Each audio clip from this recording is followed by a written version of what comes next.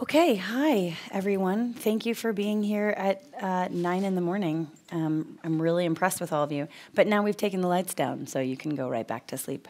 My name's Emily Best. I'm the founder and CEO of Seed and Spark. We're a crowdfunding and distribution platform, and we are a publisher of Bright Ideas magazine. I am joined by Peter Gerard. I'm Director of Audience Development at Vimeo and a Columbia native. That's awesome. Yeah. Good. Isn't it? Yeah. It's here for Columbia. Impressive. Yeah. Right. I'm Jody Gottlieb. I am in charge of development and production for Paul Allen's production company, Vulcan Productions. He's the co-founder of Microsoft. You may have heard of that company. I spoke to a few of you ahead of time. I think most of you are students, right? Can I see a show of hands, students in the room? Okay. So I'm going to go ahead and make an assumption that you probably haven't had a broad and deep education in what distribution even is. So just to make this conversation valuable to start, Jody, would you do the honors of just kind of a top level, Sure. What is film distribution? What counts as film distribution? And then we'll go from there. Sure. I'll sum it up by saying it's actually everything that happens after you finish your film. And you start the process of finding distribution partners, which is the outlet to which you get your film or digital or whatever it is you're producing out into the marketplace. It's essentially where a lot of people try to monetize their film and get eyeballs. So you want to, there are many different channels of distribution. Most often it's for feature docs, it's through film festival, and then there could be a broadcast partner, and then there's a whole foray into international distribution. So it's really where you... 1 second. Broadcast partner, that goes to television. Yep, sorry. Yep. I'm going to get real granular. I hope it's not annoying to you guys, but I know that we are going to get into in-speak that's going to involve acronyms and words that you're not going to know, and then you're going to feel like you can't ask because we sound like we know what we're talking about, but actually we just look like jerks. So we don't. So please feel free to I want to make sure that you guys questions. Understand all the things that we're talking about. Sorry, go ahead. Yeah, no worries.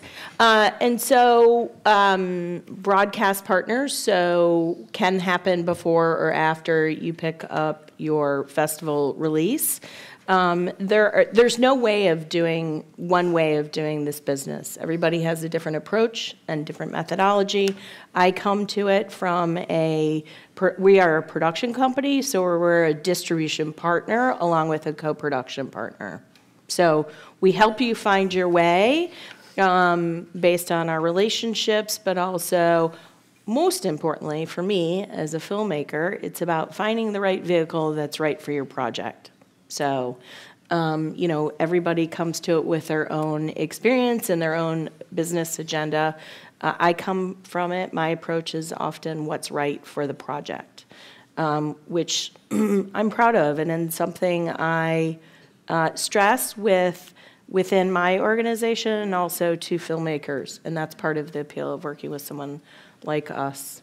So all of the channels of distribution that are available out there, let's start with the one that we all know, and that's festivals. We know that because we're all here at one, right? And then there's theatrical distribution, right? What's playing at your local art house or what's playing at your local megaplex. After that is now transactional VOD and television VOD. So your cable provider has a video on demand, pay-per-view, all of those things. And then you have transactional VOD online, which is Vimeo does transactional VOD, Seed and Spark does transactional VOD, iTunes is probably the biggest. There are several of those places that you can pay money upfront, like $2.99, to rent or own a movie, right? And then after that, there's ad-supported VOD, like Hulu. Does anybody watch Hulu sometimes? Those ads are there so that the filmmakers get paid. I know they're really annoying to you, but they pay a lot of money to filmmakers, so just grin and bear it and be like, "This. At least the filmmakers are making money." Small money, small money. Yeah, but money. Maybe 9 cents. Depends on your deal. Depends on your distribution deal. Anyway, this is the point. And then there's subscription VOD like Netflix, right? So those are a range of options. And then, of course, you can distribute for free online in places like YouTube and a million other places. And airlines, too. You can sell your film to airlines. Television broadcast, that's an important one. Educational is another piece, and non-theatrical, so that can be community screenings. And, yes? And I just add a lot of that times that's rolled up to educational component. Right. For us, we roll community relations and screening into our educational objectives. Have we missed any? That's a pretty good overview. So yeah, so it's basically like if you were going to divide it up into categories, you have theaters, you have cable VOD, you have online retailers. That's Amazon, Google Play, Vimeo, Seed and Spark, iTunes, all of us online where you can buy movies. And then you have TV and you have educational. And I'm really glad that Brian is walking in right now because he's the one who needs to talk educational in the first place. So those are all the things that you can do. And the problem with all of those outlets is that they're not all good for every film. And they, you can reach them in about 1 million different ways. There are tons and tons of companies that put together different packages and different combinations of how you reach your distribution. And we represent 4 of them, but we're only 4 of a lot. 10,000. Yeah. 20,000. Something. Like a large number of companies. So I think the question that the panel is really asking today is, there's this model of distribution that we're all kind of familiar with, which is like a movie ends up in the theater near you, and then after that it ends up maybe on iTunes or on your cable VOD, and then it goes other places. And in the meantime, is the filmmaker making any money? Right? Because actually, what does any of distribution matter? Distribution basically, I don't even know why we didn't say this. Distribution sort of represents when people watch your movie, and it can be free and it can be paid, right? And what we're here to talk about, because I believe the panel is called Dollars and Donuts, is the part where audiences exchange money for your film, and then who gets to keep it and how can we do it better? So, hi, Brian. Hey. Who are you? I'm Brian. And where do you work, Brian? I work at a place called Tugg. And what is Tugg, Brian? Tugg started as a crowdsourced distribution model for filmmakers to get their films in theaters. And since then, we've expanded to, pretty much any screening is a community event. So that includes, 90% of the theaters in the US, as well as universities, churches, bars, community centers, baseball stadiums, to really galvanize communities and allow filmmakers to bring their audience into the distribution model. Great. Okay, so we have a production company who sort of helps put together these strategic distribution models. We have an open source theatrical platform that can get you onto sort of any screen anywhere, right? That's really based around building your audience. How do you describe Vimeo in this landscape? Vimeo is the largest open platform for any filmmaker who wants to sell a film online.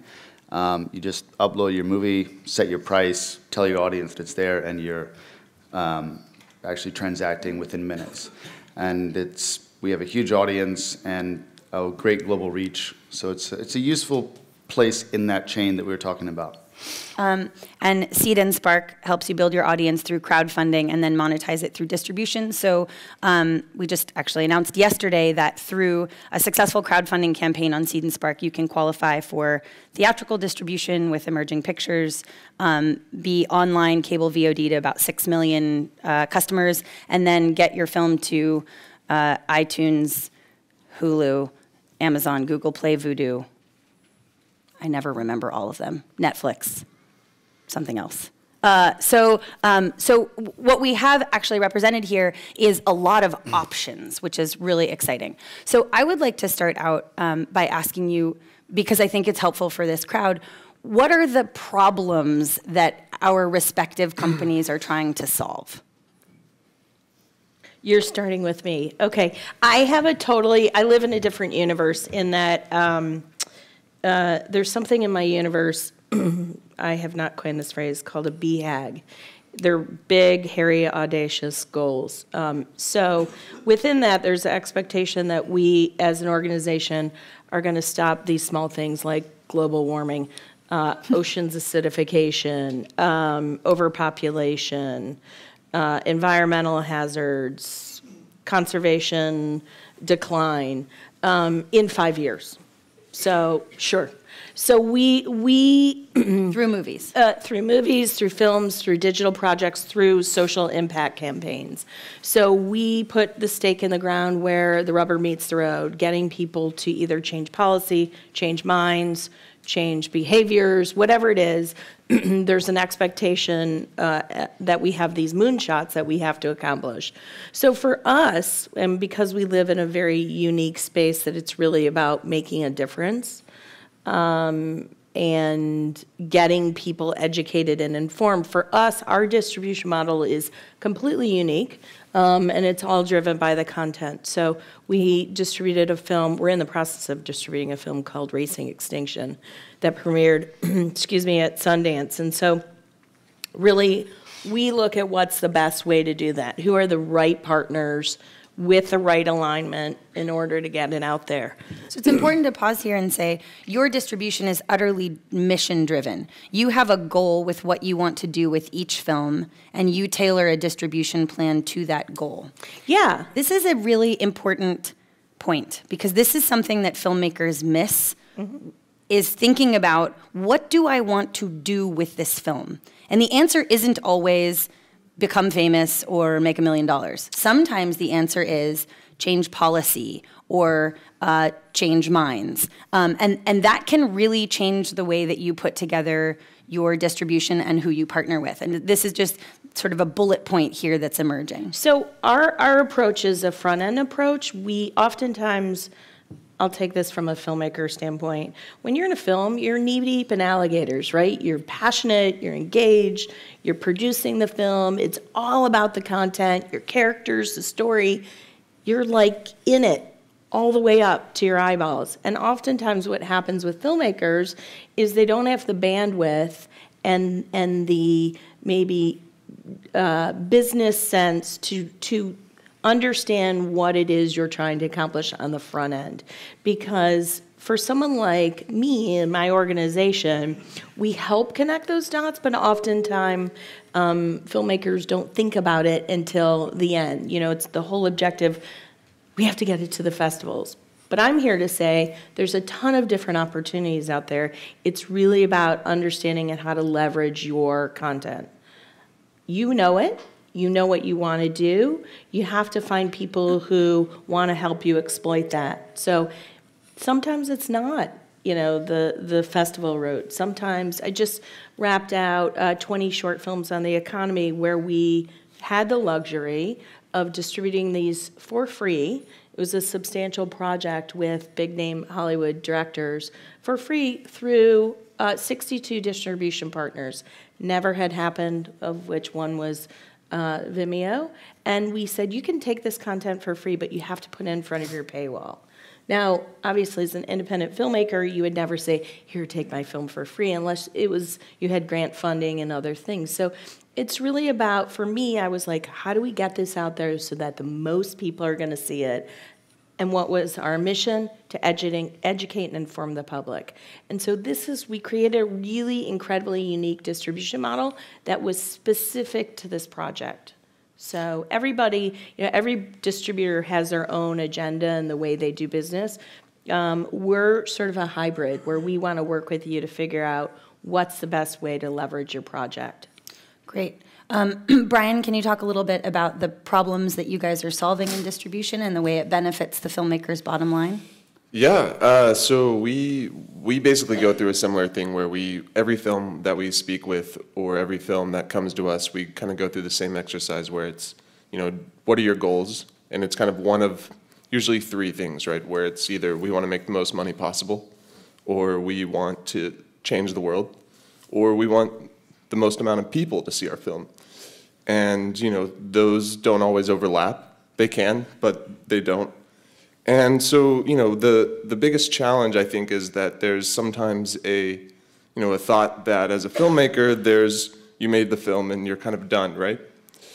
And there's a lot of work that goes into distribution, no matter where you end up, right? So if you get picked up by a trendy film distributor, traditional, then there's still work involved. If you're going the DI... 1225 East Rollins Street, Columbia, Missouri. He's here. He's here. He found I made it. it, guys. Yeah. Sorry about that. Thanks, Siri. But yeah, I mean, one of the biggest challenges is just the idea that there is work that has to be done, and oftentimes it doesn't have to be done by the filmmaker, but it's most productive when it is, because you made the content, you understand your audience better than probably anyone, and when you bring in work, it's important to bring in people that also understand your audience, right? So that, the whole idea of, right now it's a trendy topic, right, is impact producers. Those are great assets and resources for your film and for your distribution and grassroots campaign, but also, there's an important need to understand your audience base. And so when you are looking down those roads and, really, the outreach coordination, it's important that they also understand your audience, right? Because one film audience base doesn't always transition to another, so one success story doesn't always transition to another. So it's really important to understand that and to really look at that, and then also being realistic. When you're approaching distribution, no matter what platform, what medium, whether it's digital, theatrical, educational, it's really, setting yourself up, looking at, who your audience is, what the outlets are for that distribution, and understanding, really where the impact's going to be, and focusing your effort there. Because when you go in with, an overambitious mind, or you set really lofty goals, what ends up happening is you chase, a lot of things that aren't ever going to come to fruition. So let's talk about the most common one of those, because I feel like that is also a helpful background. For years, as independent filmmakers, our pipeline to distribution has been, you make a film, you go to a major festival, of which in North America there are really like 3 or 4 sales markets, Sundance, South by a little bit, Tribeca a little bit, Toronto definitely, but that's for really big films. That's kind of where you can sell your films in North America. That's where the distributors are showing up to buy stuff. Now, 15,000 independent films made, feature-length independent films made in the US every year. 100 of them get into Sundance. So Sundance will tell you that 90% of those films get distribution, and the Sundance Institute people themselves will say most of those filmmakers would have been better off distributing themselves. Yep. Why? When you get picked up by a major distributor, they purchase usually all rights, sometimes all rights, all territories, and what that means is their rights to sell now your theatrical, your broadcast, all those channels that we talked about. That would be an all rights deal. Some filmmakers carve up their rights. They say you can take our theatrical and our cable VOD, and we're going to keep our digital rights, right? We're going to keep our right to stream on Vimeo or on Seed and Spark. Or you might carve out your theatrical to do a tugg campaign and then let a distributor take care of the digital side, because that can be a kind of a pain in the ass, right? So you make a deal. You sell some amount of rights in some amount of territories. Maybe it's North America, maybe it's the whole world. Netflix, for example, buys a lot of documentaries, all rights, all territories. And then you have to deliver that film to your distributor. And I think some friends of mine who did an all rights, all territories deal with Netflix, the deliverables package cost them $120,000 in order to deliver their film to Netflix. Netflix is not like, we'll pay your deliverables. They're like, call us back when you have this list of things done.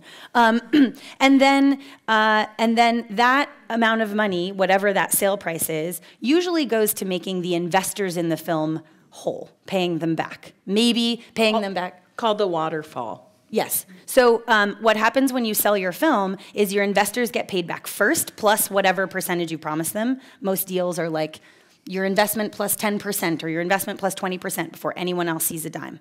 But then what happens? It goes through a sales agent, who is the person who at the festival is brokering these deals for you. and they sell it to a distributor, and the distributor packages it for the exhibitors and markets it to an audience, right? And that marketing is a cost to them, which they have to recoup before you see any money. So the exhibitor sells the film to your audience and takes a cut. Then the distributor recoups all of their expenses and then takes a cut. And then the sales agent takes their cut. And how much money do you think is left for the filmmaker at the end of that? A few dollars in a donut? Yes. Yes. Good. We have to leave now. You just brought it all back to this. We have to go. We're done. The panel's over. We got to dollars and donuts faster than we meant to. So, so the filmmaker ends up, if they're lucky, with a few dollars in a donut. And that was so. I'm so pleased with that joke. But a lot of eyeballs. Sometimes a lot of people have seen it. But two things. One, that is an audience that your distributor owns, not you, right? Yeah. So you don't have the benefit of taking that audience with you to your next project unless you're working with that distributor again. The distributor won't have that audience. They're not really collecting that stuff either. Retailers, the only ones who have a relationship with your customers. Right. So, so I think it's really important to understand that one of the problems that we're trying to address is that even in the best case scenario, even in the scenario where you make one of the 100, I mean, not even because that's international competition, one of the 20 best independent films all year, because 20 is about how many 6 to 7 figure deals are made a year. You make one of the 20 best independent films a year, you go to one of the top North American film festivals, you sell to one of the top distributors. You're now in the 0.004% of all films made every year. Even in that case, you might not make any money. You guys, what the fuck? So this is why there's been a proliferation of these platforms, right? That is the more extreme version of the scale. Absolutely, but it's one that there's an entire, you wouldn't exist if that problem weren't there. Do you know what I mean? Like, part of the reason is we don't have a direct connection to our audience because that pipeline that I just described is independent film distribution, and it is utterly not independent.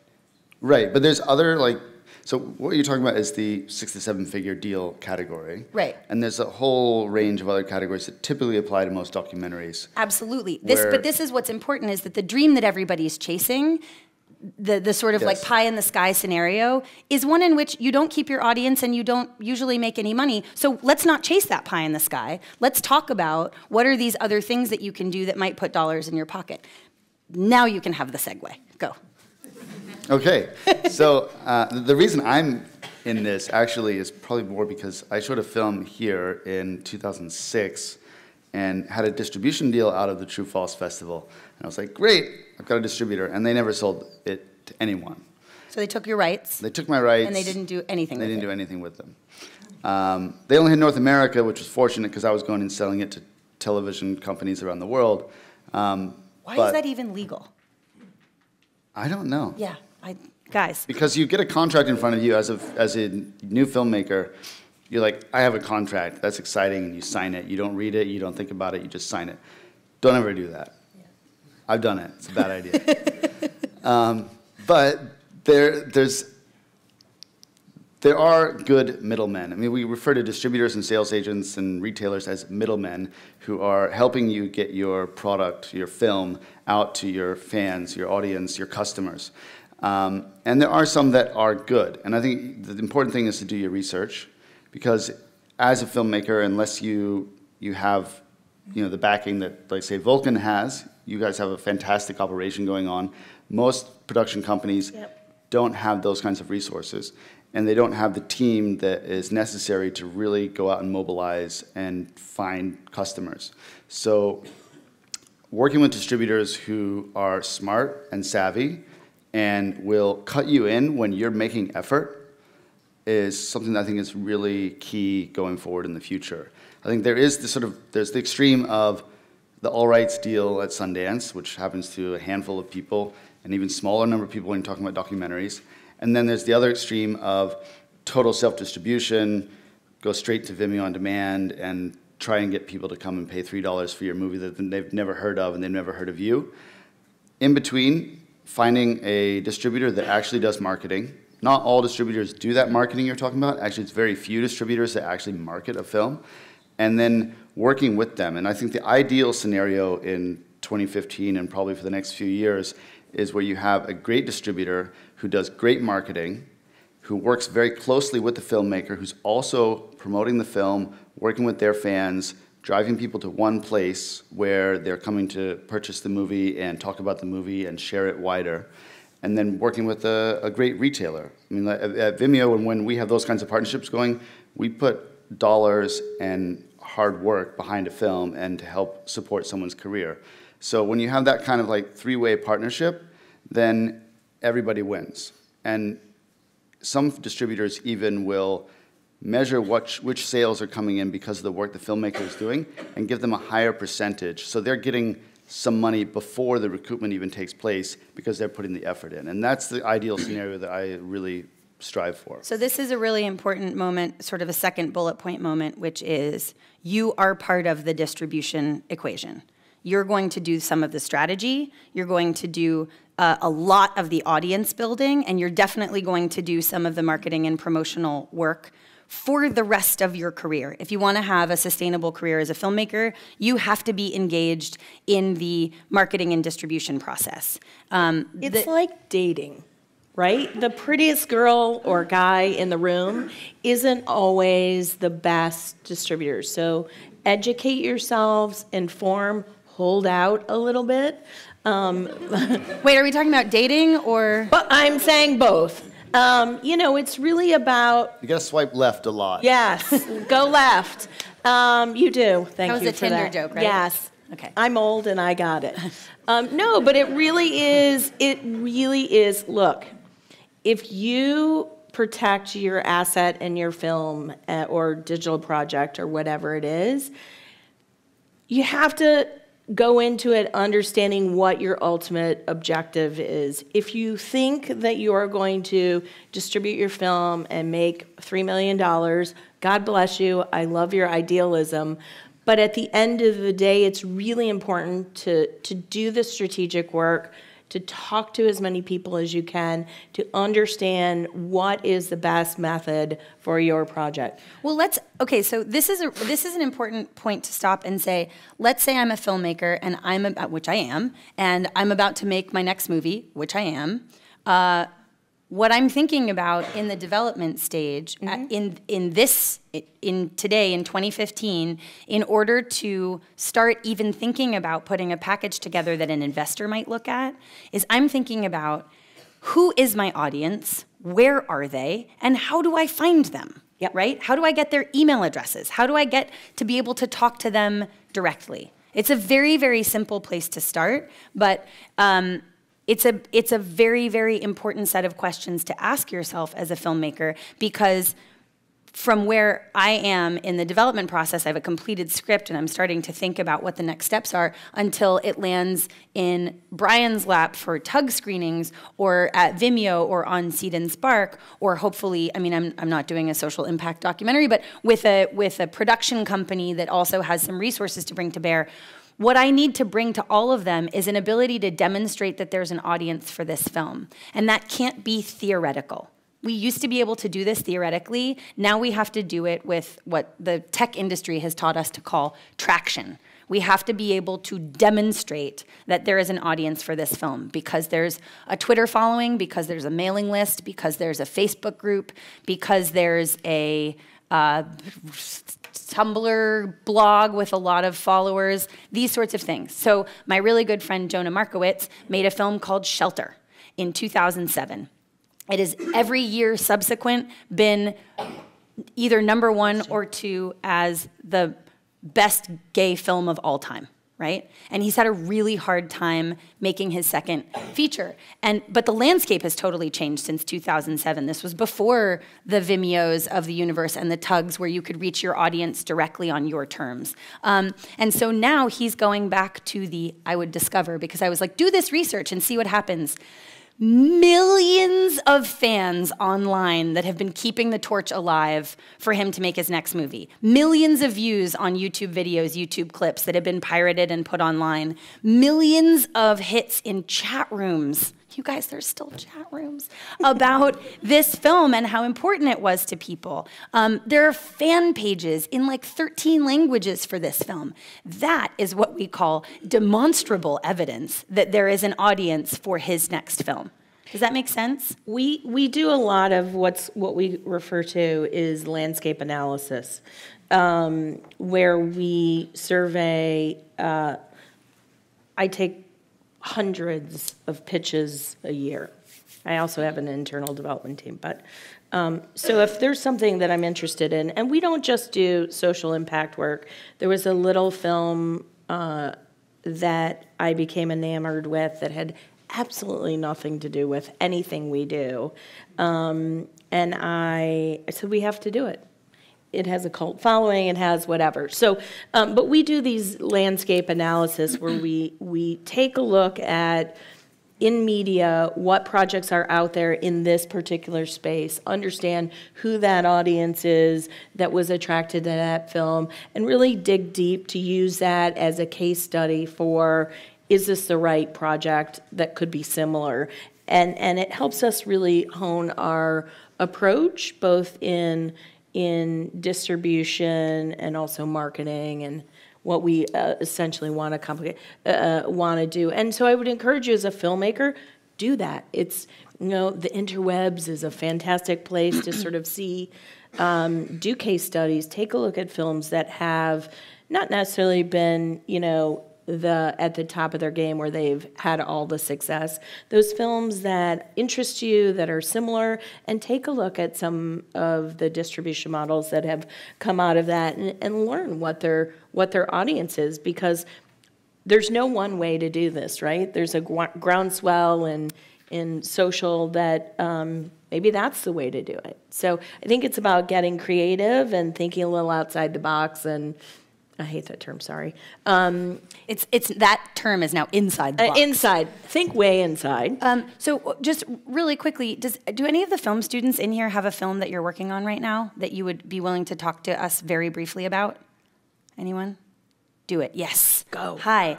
Can you just tell us your name and kind of like a short synopsis of the film you're working on? Hi, my name's Savannah Rogers, and my short film is about a group of writers that are trying so hard to be politically correct that it impedes their writing process. Awesome. So Savannah's making a short film about a group of writers trying so hard to be politically correct they can't get anything done. Who'd be interested in watching this movie? J-School guys? Yeah. Okay. So Savannah, what I recommend you do is go to all of those people who just raised their hand, because that's your coming audience, and say, find out where they hang out online, where they get their news, what kind of blogs they read. Stalk them. And we call it research. We call it research. Stalking. And the most important thing is, where do you watch what you watch? And if you find out that like all of them say, I stream on my laptop in bed at the end of the day, right? Then you don't have to worry about, for example, shooting your film in 6K RAW, right? Because it's just going to end up a computer screen size, right? And if they all say, you know what, I really prefer to watch things in a theater, well, before you're even done with your film, you should be talking to Brian over here to figure out, how do we make a strategy to get this in theaters so that the people who've said that they want to see it can mobilize and see it. So Brian, can you give us a sense, let's do this for 8 more minutes and then we'll go to questions. Can you give us a sense of what are filmmakers who are having a lot of success with Tugg doing? What are they doing right? Yeah, so a recent example is a film called Touch the Wall, which how many people have heard of that film? Greta has heard of that film. A couple people. I feel like I'm not making that up. So it's a film about Missy Franklin, who's Olympic gold medalist swimmer. I believe the youngest gold medalist ever at 14. But the film is very specific in that it's about her, and it's about swimming, and it's mostly targeted to young women. And the filmmaker Christo has been basically cold calling swim clubs and swim organizations and swim teams for the past year. And what that means is that for 6 months before the film even premiered, he was talking to them and saying, hey, I want you guys to be interested in this. Are you interested? And when they said yes, he started to talk to them about how they could help support the film. And so sometimes it's just, hey, I'm going to send you a link for a 20-minute clip. Can you share that with the team and get them excited? And once it comes closer to distribution, it's, hey, can you show my film? Can you get people into a theater, watch it, and turn it into a community screening? And so through that, we've had, I think at this point, over 350 screenings, largely hosted by swim clubs. And what they're doing is not just going and seeing a film at their local AMC or Regal Theater, but they're also fundraising. And they're doing a Q&A afterwards, or an introduction, or they're using it to give out their awards for the swim season, so that 5 minutes before the screening starts, there's a 5-minute award program. And so it becomes much more than just the film itself. It's truly an event, and it's truly involving the respective communities. But what's also happening is that Christo is learning who those people are, and through our tools, we're capturing that data, and Christo can go on and log into his dashboard and actually see who's buying tickets, see who's hosting screenings, and see who's following his film. And through that, he's getting a really deep understanding, right? Because the difference between a Facebook like and someone who purchases a ticket to go see your film in a movie theater it's huge. Because those people are, call it your super fan, and if you get 1 million Facebook likes, that's cool. But if it only proves you're good at getting Facebook likes. Right, and they could be bots or something. But if you have 5,000 people, just 5,000 people that buy a ticket to see your film in theaters, those people are very dedicated to your film, so that when your film is on Vimeo and you have a direct-to-consumer method, email all of those people with a link to purchase the film, or a discount code to purchase the film, or a way to share the film, and they're going to do it. We've done campaigns through MailChimp and other services where we've sent out things just like that. And to give you an example, this is a completely different film, but Knights of Badassdom, if anyone's heard of that, is a film where we did the same thing, and we worked with Best Buy to give everyone a Blu-ray discount. And we had a 68% open rate, which is like absurd. It's absurd. And it was like a 7% click-through rate, which means that those people, 7% of the people that we emailed actually went through to the checkout page. And it just shows that the people that are willing to go and see your film in theaters, and especially through kind of the grassroots crowdsource campaign that Tugg offers, is your super fans, in the same way that the people that back your Kickstarter, Indiegogo, or Seed and Spark campaign. Yeah, we did the same with Culture High. Mm-hmm. There was touring with Tugg. It was a film about marijuana legalization. And the filmmaker had done these Tugg screenings. We supplied them with discount codes so that they could promote discounts to their people who had attended those screenings. We still got to get to the point where we can hit the people who didn't get to go to a screening. Right. So we got to talk about that later. Okay, so we kind of wanted to give you a sense of what is distribution? What are all your options? What are some of the problems? What are filmmakers who are succeeding doing it on their own doing? And the bullet points that we've covered so far are, you want to have a strategy early on, and that strategy is determined by, what do I want to do with this film, right? You want to know who your audience is early on and start a relationship with them, no matter what. No matter whether you want to go to a traditional distributor or you want to do a Tugg campaign and have your film land on one of the online retail outlets. And then you're going to stick with it all the way through, because nobody will sell your film like you can. Let's open it up to questions for the last 18 minutes that we have here. I know that it's still super early and it's dark in there, and I'm surprised you guys are still awake, except that we've been so compelling. Does anybody have a question to start? Oh, come on. Film students, really? Nothing? Nothing to learn? We're good? You got it all? I saw a hand. Yes. There you go. Okay. So if we wanted to focus on or start with localized or regional distribution, would digital proliferation be better, or traditional distribution? Are there pros and cons to both, or is that even a sustainable option? I think that starting with a local regional distribution makes a lot of sense, but I would start in the physical rather than the digital, because you want to have screenings where you're meeting people. And I think one of the things we haven't really addressed properly today is that what you're looking at with what you're doing as a filmmaker, especially as people who are starting out as film students, you're looking at your career.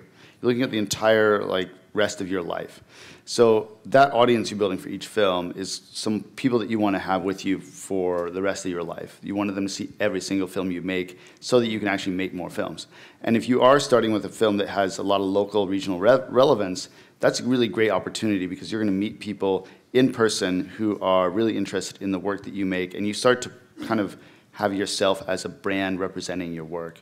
And you can do screening tours, you can do talks, you can do lots of different things that are much more expensive and much more difficult when you try and do them internationally. Digital, great, do it later, but when you've got that opportunity to work with a local, regional audience, I'd say do it on the ground with your feet, and maybe with the help of something like Tugg. Yeah, and build relationships with your local cinemas. I mean, that's an amazing and important relationship for filmmakers in their communities to build, because your local cinema has been interacting with the local audience for a long time, and they know a lot about them. One thing I just want to say is the distance between a Facebook like and somebody showing up to your screening is a vast distance, and it all comes down to, what is it that you want people to do? You want people to watch your film, and you might want them to watch it online, you might want them to show up, but it takes a lot to get someone from the ether, meaning everyone you don't know, into the center, which is the people who now are your core audience. And they have to go through some concentric circles, right? And that first concentric circle in the digital space might be they go from not knowing about you to liking your Facebook page or following you on Twitter or something like that. And that's good, but it's algorithm-based, or it's timing-based, it's feed-based. It's not a very reliable connection, because you post something on Facebook, and God knows who Facebook shows it to, right? They show it to 6% of the people who actually like your page. On Twitter, if they don't look at the right time or scroll far enough down, they may never see your tweet, for example, which is why the next phase into these concentric circles is the email addresses. It's why they're so much more important, because when you email someone and they're expecting your email and they're excited about your email, they open it and they click all the way through. They're starting to do what you ask because they're developing a relationship with you. They're no longer out in the ether. They've probably come in through social media or word of mouth, and now you have their email address and you can get right into their pocket, right? 90% of US mobile customers have smartphones, which means pretty much everybody who is available digitally on their person at all times, right? But nowadays you want their phone numbers too. Right, so Because I'm getting there. Oh, right, Getting sorry. there. No, so then you come in the next phase, right, which is you start to develop a more personal relationship with your audience, because from email, people are going to start to show up and do what you ask. And once you have that person-to-person contact, then you can really start getting more and more important information.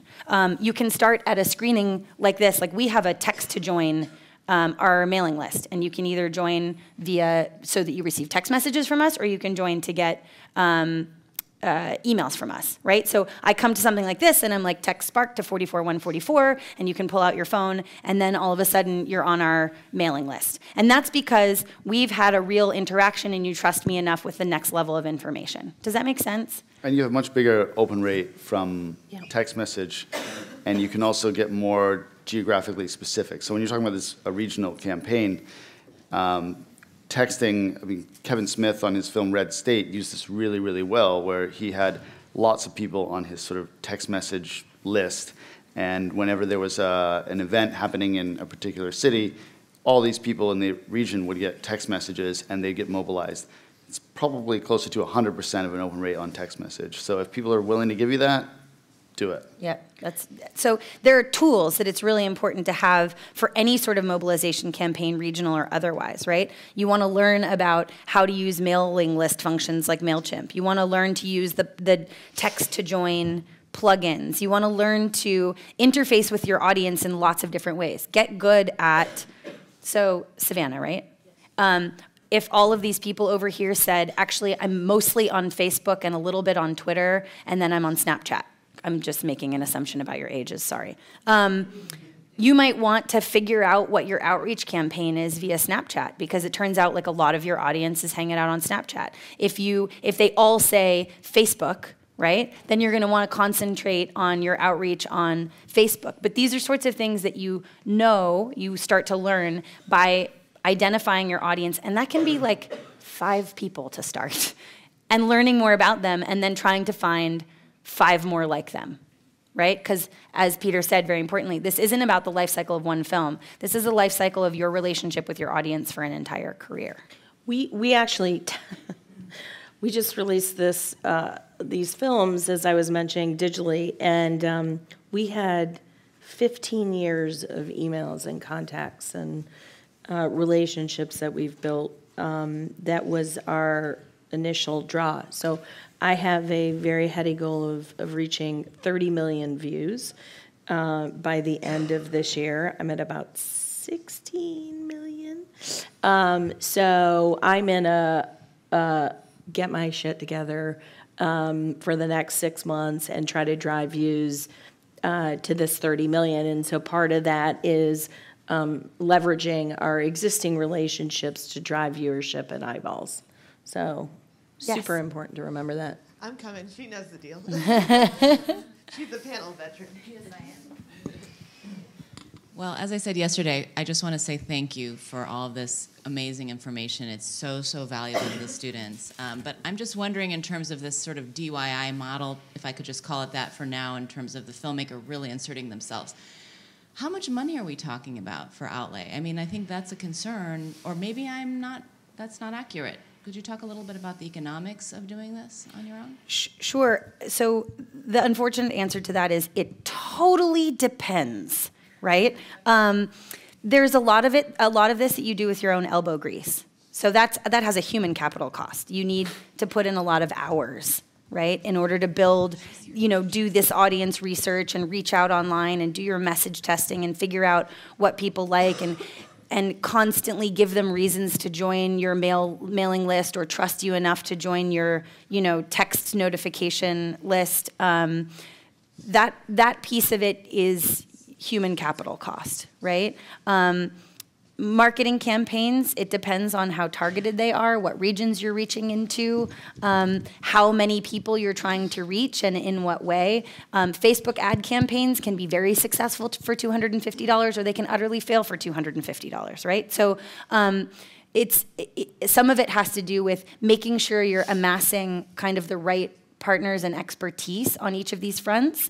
But part of this audience research should help you build the team that will help you best succeed. So if it turns out that all your people are hanging out on Facebook, you probably want to engage with somebody who really knows how to build community on Facebook. That could be another filmmaker who's done it really well. You could try to get a hold of Leah Meyerhoff from Film Fatales, whose last film, whose most recent film, I Believe in Unicorns, has 120,000 Facebook followers, which she has done utterly organically through community screenings and festivals, right? So this is part of, like, who do I need to call to see what they did? That piece, I think, is really important. Building the team of expertise can actually be taking that time to really do that part thoughtfully, I think can save you the most physical dollars. But in terms of, do you mean, like, hard deliverables costs? Just in terms of, like, this, I knew it would be a lot of time, but I wonder if there's just, like, tugg, for example. What's the economics of working with tugg? Like, everybody's going to cost a little bit, right? And so I just have no idea. Yeah, so you can go on to what we call Tugg School, and it actually has like a visual breakdown of the financial model. But the economics are meant to work that every screening exists as its own unit, so that every screening that happens, the filmmaker's earning money. And while there's a lot of elbow grease going into each screening, there's no upfront cost. There's no fees associated, right? We handle all of the logistics and the shipping and the replicating of the DCPs That's to make a digital sure cinema print. to make sure that the filmmaker isn't having to think about those costs for each screening. So as you start to magnify that, across hundreds of screenings, it becomes really meaningful revenue for the filmmaker, and especially when you look at what a lot of traditional theatrical releases earn, and then you look at what the film team actually gets from that, they could make $1 million and they could see $0 of that.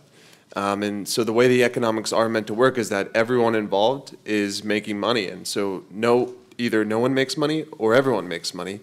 And in addition to that, I think what's really important, and she was mentioning this, is the social capital involved. Because we collect the information of everyone who's buying a ticket, that becomes your information. You know, you own that audience base. And so that, you know, it becomes a very meaningful thing, and especially because that theatrical experience and the way, you know, these screenings work through word of mouth, people are talking about the film before it even shows, and then people see the film and they're talking about it, and for however long that tail is, there's a lot of buzz and word of mouth going on, and that's what really helps build and identify your audience, so that when you put it up on Vimeo, there's a really meaningful way to capitalize. I am also a distributor, just by the way. That's right. That's right. Or iTunes or wherever. Yeah. You want to put Yeah, but the point being that there's kind of an opportunity to create a lot of interest and buzz in, as he mentioned earlier, the physical experience,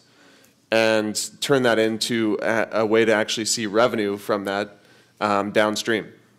And Tugg is the first, and Tugg's platform is the first time in existence that a theatrical screening is guaranteed to be profitable for the filmmaker. That model has never existed before. Like it is a huge, huge disruptive revelation to our business, which is one of the things that's so incredibly exciting about it, because every screening, as I understand it, guarantees some revenue to the filmmaker. And that's never been true before. But you have to guarantee a certain amount of bodies to come in. Exactly. You cancel it. And so then the That's movie right. owner is like, crap. You guys better, you know. Well, this is about building your audience from the ground up. So you're not just creating a film. You know, it's really about that experience and really leveraging your relationships. Lee Hirsch, who directed Bully, I bet you guys were involved with that a little bit. He would be so happy I'm talking about him this morning. He has done an amazing job. Obviously, that is a social current issue that is impacting and permeating everyone. But he has done an amazing job of building from nothing, really, through his low-tech hustle, is what I refer to it as, building an audience along the way while producing the film. He gives blood at the office every day. His film was out maybe 2 years ago, I think, and he still is working so hard to get the mission of his film out, and there's a whole social impact thing. He's trying to educate and raise awareness and stop bullying, and so it really is about taking it all the way through, from even before you start a project, when you start conceiving it and thinking about what the ultimate finish line looks like for you, is super important. Your work has just begun when you start making the film, and it goes on well after you've completed the film. And you are your own best advocate, so get out there, understand the people, talk to people, network. You know, you don't just have to go to festivals. Talk to other filmmakers. I can assure you there are plenty of filmmakers who would love to share their experience. Alumni are a great place to start as students, to sort of tap into understanding what your ultimate end game is and what you want to accomplish with your project. But back to your original question on what does all this cost, it does cost money. And I think that people are able to raise money to make a film. They should try and raise at least as much money, if possible, to market and distribute that film. And that's what the studios do. You see millions of posters and trailers and TV ads and everything else, and they've maybe spent $150 million on that film. They're probably spending $150, $200 million marketing it. And of course, we're at a different scale when we're independent filmmakers, especially with documentaries.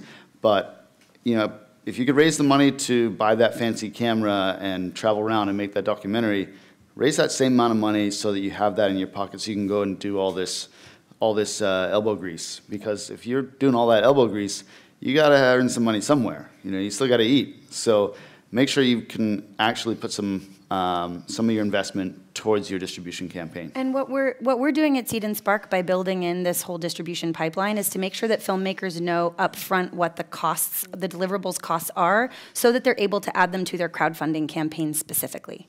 And so that they're not surprised in the end, like, oh my God, it costs $2,000 to deliver my film to all these platforms, which, by the way, is a song. But, you know, when you're an independent filmmaker and you've spent your last dime making your film because that's as far as you thought you had to get it, that can seem like a really terrible cost until you think about how well you could monetize your film if it were up on all the digital platforms and your audience knew it was there, right? Yeah, if you don't think you can make $2,000 back, then right. Don't make your film. Actually, that's fine. But one of the things that we've built into the platform at Seed and Spark is staged financing, because what we're seeing a lot of filmmakers do is it's really hard to raise enough money to make a film. To raise enough money to make and market a film all at once is a very, very intimidating amount of money to raise usually. It takes a lot to raise 6 figures with crowdfunding. You know what I mean? If you haven't done it a bunch of times or you don't have a hired gun, most people, particularly starting out, don't have the community building expertise, or they probably haven't done as much audience building in advance to raise sort of 6 figures. So one is, y'all film students, start now. Start building your email lists now. Start getting those phone numbers now. Start getting, you know, the locations of where all your people are now. I'm serious. I'm really serious.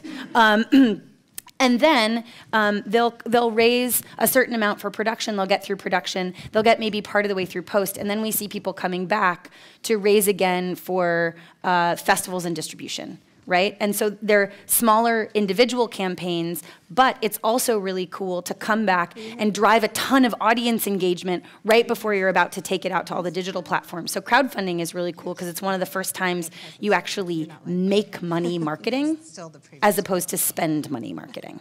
Right? That's the big disruption that crowdfunding brought to filmmaking in this case. So I think that also will help you in this. Oh. Sorry, that was supposed to be covert. That we are at 10 a.m. Thank you so much. I think we'll all be here for a little bit to answer questions. Thank you. Thank you.